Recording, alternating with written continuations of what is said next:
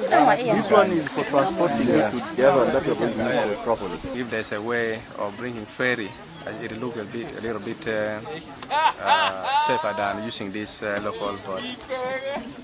I'm on my way to Gulu.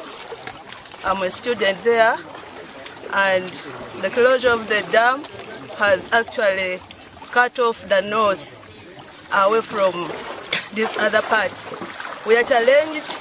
This is a very rare kind of transport for some of us.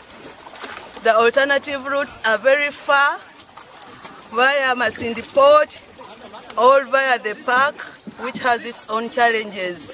So we really call upon the concerned people to really make this process a quick one.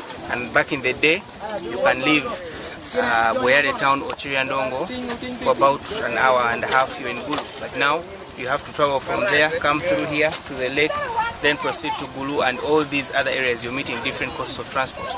And the other funny thing is that the boats don't even have the life jackets. But what to do is, before the closure of Karuma, if you're traveling from Kiryandongo to Gulu, you are spending 15,000. Now after the closure, you spend 30,000 to 35. No, I'm not comfortable.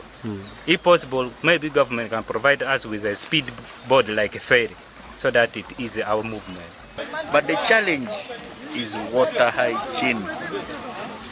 The water level, we know it will go slowly, but the challenge there in the middle, when we travel, you get when the water hygiene comes from the other side, Lake Yoga, it blocks.